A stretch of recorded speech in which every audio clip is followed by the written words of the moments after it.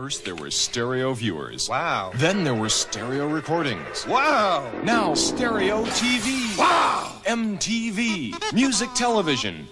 MTV goes Pac-Man Waka, and you walk away a contest winner. You think Pac-Man has it easy? Well, it didn't happen overnight. He came from Anytown, USA, but he wasn't like the other kids. So he left home to find himself. You know what that's like? Day jobs, bit parts on board games, meaningless encounters.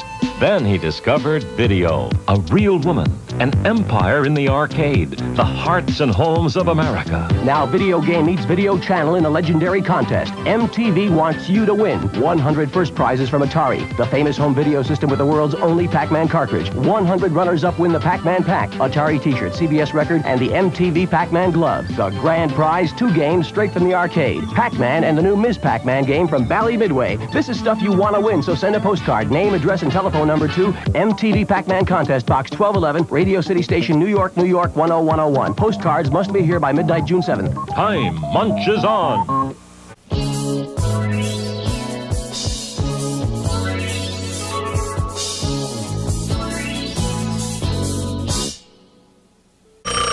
Next time the phone rings. Is this Jim Canfield? That's me. Hi, this is Nina Blackwood from MTV. Is Kathy Gerace there? Is this Alan Hunter? It must be. Skip Guthrie, this is Martha Quinn from MTV. MTV Music Television calling. You're a winner. Skip Guthrie now owns the MTV Media Room. Jim Canfield lived his dream and met The Who. You can't buy that. You can't get that. You just, if you ever do get it, you're lucky. Kathy Gerace took a Beatles tour of London and found people really do win on MTV.